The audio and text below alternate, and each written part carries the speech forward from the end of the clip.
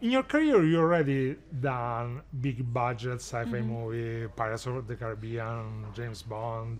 Uh, what made you think that Rampage was different from any other movies that you've done before? I read the script and I was moved by it. I found it really funny. I found it a roller coaster. I was on the edge of my seat as I was reading it, and I was really gripped by it. And at the very center of it is the relationship between the silverback gorilla George and Dwayne's character Davis Okoye. And I was moved by that relationship as well. And also because these action adventure movies, usually the female roles are just kind of appendages. They're being dragged along as the damsel in distresses. In this movie, Kate actually propels the action forward, and she's a team with Dwayne's character. Like, Dwayne's character needs her just as much as she needs him, and I loved that. I just thought she's a badass character. Which has been for you the funniest scene to shoot, but also in the other way, the most challenging and emotional way? Ooh, challenging and emotional way.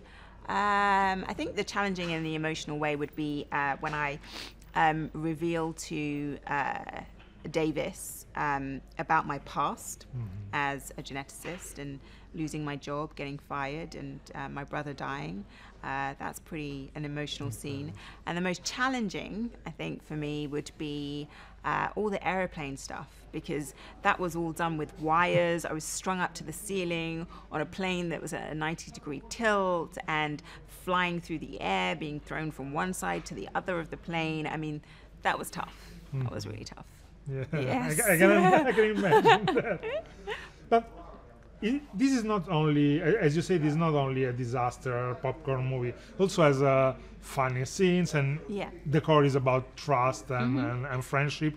How did you work also with the other members of the cast and Brad in order to find the balance between all these different tones?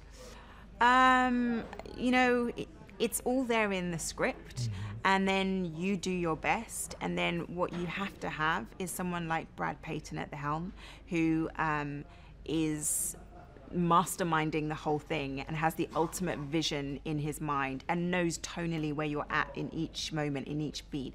And I cannot credit Brad enough, because I read this script, and I read a lot of scripts, but this one really, stood out, and I really loved it, and I thought this is going to make a really good movie. But it's not a good movie, it's a fantastic movie, and that's because of Brad and because of his vision, and I'm blown away by what he's created. As an actress, do you change your approach to a role when you know it's gonna be a big budget movie like this, or maybe when it's gonna be a more personal, independent, small movie, like, just like, I don't know, Moonlight or Collateral Beauty, for example? The approach is always the same. It's always ultimately about getting under, the skin of the character. I'm not quite a shy person in real life. I'm not shy, but I'm not an extrovert, that's for sure. If the character is ever too close to me, or I feel exposed as Naomie, then I feel very uncomfortable. So I have to have a shield of the character, and so that's really important to me. So I had to do a lot of research to find the person, so that I feel comfortable in their skin, and that's the same no matter what movie I'm doing.